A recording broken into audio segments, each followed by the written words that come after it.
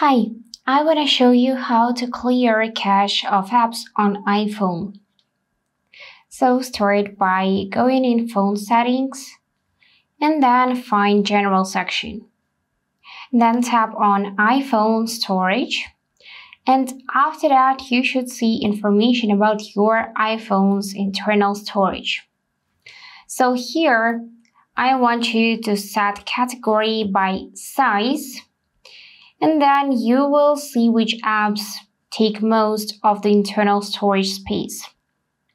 So to clear cache of that apps, tap on it and tap Offload App. This action will temporarily remove the app from your device, freeing app space but retaining its documents and data.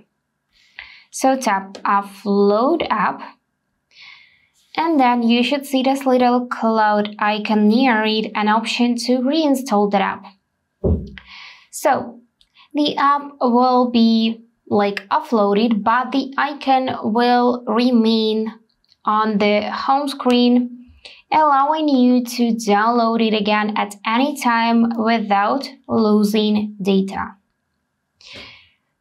And clearing the cache will help free up space on your device and may speed up apps.